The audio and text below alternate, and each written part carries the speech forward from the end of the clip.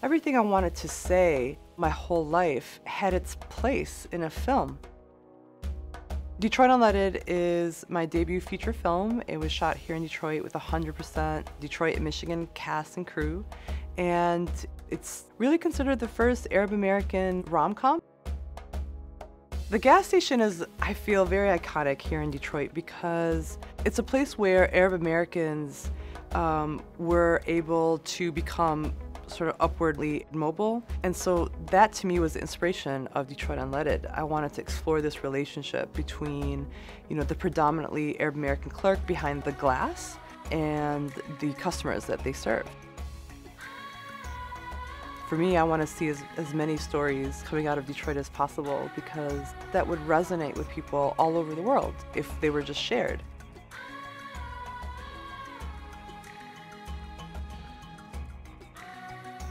Lead support from Masco Foundation.